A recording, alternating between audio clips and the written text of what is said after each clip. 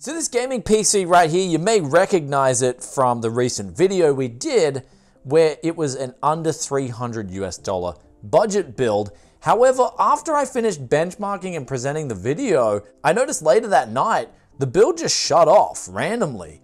And then after that, it started giving out some very weird issues. For instance, the keyboard would shut off sometimes, and then the whole build would just freeze after that, would lock up. And of course, the blue screen of death, that came up every now and then. And I realized there was something wrong with this PC, and I crossed my fingers. I hope it wasn't an actual hardware problem, where if it was, we'd then have to replace that part out. And of course, that just costs money. But thankfully, it wasn't that. And we're gonna go through today the steps that we took in order to get this build running 100%, especially since I'm going to flip this and move on with the build onto the next project. Never pay full price for Windows 10 or 11 again. With today's video sponsor, BSOD keys, you can get activated for as little as $15 using that coupon BFTYC. Links in the description below. Welcome back to Tech Yes City. The first thing you'll notice here is that these power cables are all loose. I actually undid them because I thought I'd try a different power supply. And that was the first thing that came to my mind when it started shutting off randomly. I thought, okay, maybe this used power supply is not good, since I have in the past had power supplies that even passed a power supply test meter, but then would later on have a weird fault where the PC would shut off randomly. It is rare, but it can happen. However, once I swapped this power supply out for this one right here, the behavior still continued. The blue screens popped up, the random shutting down popped up, and then after that, it was actually pretty consistent to the point where if I booted up Unigine Heaven, I could do one test that would make it pretty much crash all the time. And that was just, yeah, trying to run the Unigine Heaven benchmark. And so after this test, what I did was I thought, okay, maybe it's the CPU speeds. I tried downclocking the CPU, turning off the Intel boost settings, turning off the EIST setting, and even doing something like underclocking the base clock just 3%, because usually this likes to sit between 97 to 103. That's usually the range for this. So giving it 3% less may just be that whole sweet spot to get the build running fine, especially since we're using an i7-3770, and that is an older CPU in itself. So could be sort of running past its use by date. So after that, I was like, well, could it be the motherboard? Could it be the system memory? And so what I managed to do in Windows is I typed in the Windows memory diagnostic tool, and if you run this, it'll restart your computer and it'll test out all your system memory and tell you if there's any errors. Now, this isn't as thorough as memtest, but I've never had a memory stick that passed this test and was faulty. So I guess that says something for Windows memory diagnostic tool. Usually it takes around 20 to 30 minutes, may take a little bit longer if you've got a lot more memory to go through, but with 16 gigabytes, it takes around 20 to 30 minutes. But after that test, it finished, and then we got back to Windows, PC kept crashing. I thought, okay, it's either now, of course, the motherboard or the CPU. I did rule out the GPU because the GPU, that day I was playing Apex for a few hours. It's almost certain with GPUs, you'll have a problem with the first 10 minutes of using it on a stressful test or playing games, or definitely within the first half an hour, something will go wrong. And usually it's a driver error. The whole system won't actually shut off unless you've got a power supply problem to your graphics card. So that left us now with the motherboard and CPU to go through, and I had this thing in the back of my head. I was like, okay, I took the CPU out, the i7-3770, and I remembered with Ivy Bridge, that's 3rd generation Intel, instead of using solder on the CPU, they actually used cheap thermal paste. And I do say cheap because this stuff dried out before it was even shipped. So this thermal paste, I remember this stuff causing a few problems. I just didn't think it would cause such irrational behavior on my system. So going through this, what I did was I delidded it, and since I didn't have my tools with me from Australia, I had to kind of resort to using the tripod and screwing that off just with like my pliers, and that did the job. It managed to delid the CPU, and then from there we cleaned off the glue, and then we put some GD900 on, some AliExpress budget thermal paste. Works absolutely amazing. Definitely recommend this stuff. And then after that, we put the CPU back in, booted it all up, and the good news was this whole thing started working properly again, the whole PC. And I have tested this now for over a day, and I'm happy to say now this system is running 100%. I have been playing games on it. I actually did the whole GTX 970 video, came into absolutely no problems, not one. So this PC is running 100%. And so now we've fixed the issue and everything is working fine.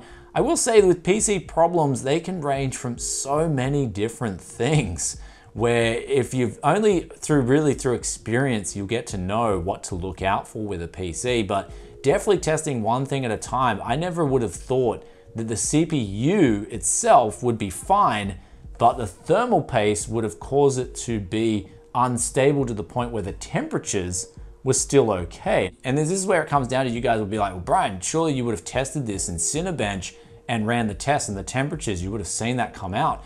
And that's where I did do those tests. I did run Cinebench on that PC. It's one of the first things I do, and the temperatures were absolutely fine. That's what bothers me. And in the games, the temperatures of the CPU were fine. And even after changing the thermal paste, we're not a huge difference in temperatures from what we were getting before with the stock thermal paste. But one thing that I do guess what was happening was that there was a hot spot that wasn't being picked up from the actual temperature sensors on the CPU. And this is the problem that can happen with a CPU, a very rare problem in this case, where changing the thermal paste that covered the whole die allowed it to connect with the integrated heat spreader, and then that then allowed that hot spot to sort of not be a problem anymore, which was very surprising. Going through the motions, I never thought delidding a CPU that didn't have a problem with bad temperatures to begin with would have solved the issue of stability. So that's one thing to look out for. Very odd problem in the end. And so CPU problems, they can come about. They're not that common, but I will say one thing, the more this older stuff does get used as time goes on, eventually they will meet their maker and they will find the tombstone. So that is the unfortunate sort of trajectory of some of these older parts. But one thing is, you can always get more life out of them by either lowering the speeds or upping the voltage, and they'll last for years even after that. And that's sort of one thing I always test for with the hardware, is seeing where the clock speeds versus the default voltages line up with, because over time, basically the parts get burnt out, so to speak, and they keep working, but they just require more voltage to run at the same speed because they're degrading over time.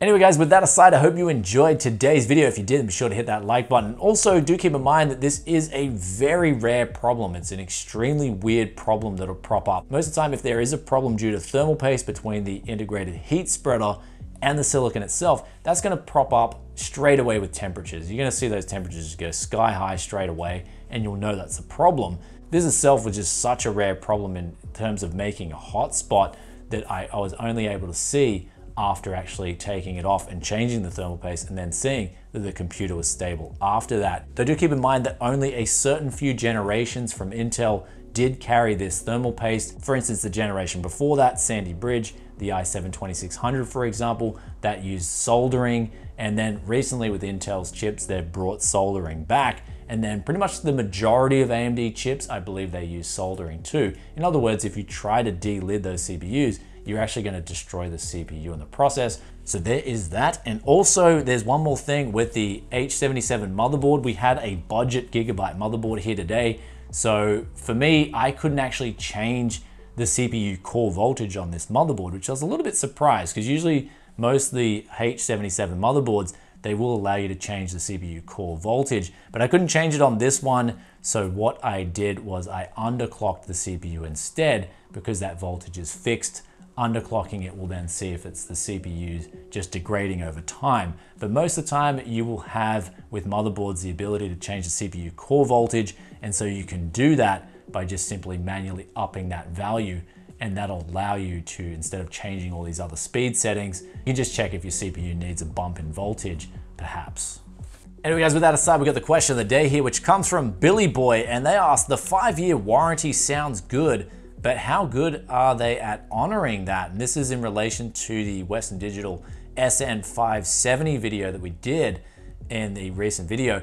And it says 5 years limited and professional installation recommended on the box, so it'd be interesting to know. So with the recommended professional installation, that's just a recommendation. That's got nothing to do with your warranty. In terms of you getting the product itself, the warranty does have the limitation in that if you've used this drive way too heavily over that 5 years, then what'll happen is they'll say, well, look, you've had fair use on this drive, so it's actually gonna fall out of warranty. So I believe they've got their endurance rating there with the terabytes written. So once you go over that limit, then it's out of warranty. But if you're under that limit and the drive fails within 5 years, you'll get the replacement. I think that's breaking it down in that manner. Keep in mind though, if you are doing extreme data intensive work in a professional environment, definitely go for a higher end drive from any of the manufacturers that give you a massive TBW rating. So that's always one thing to look at when you're looking at warranty. Though for most casual people, that warranty will be absolutely fine, even if you're doing video editing and whatnot. Though for me personally, I do 4K video editing in really high bit rates, so I do need a drive that is going to last the distance, because I'm constantly dropping probably 100, 200 gigabytes every video on the drive, and so I quickly do get up to that terabytes written quota quite quickly. So it all depends on what you do, but hopefully that solves that question for you. And with that aside, I will catch you guys in another tech video very soon. If you stayed this far and you're enjoying that Tech Yes content, be sure to hit that sub button, ring that bell, and I'll catch you in the next one. Also, do let us know in the comment section below, have you had any bizarre problems like the one that we saw with this gaming PC right here? Love reading those thoughts and opinions as always, and I'll catch you in the next one. Peace out for now. Bye.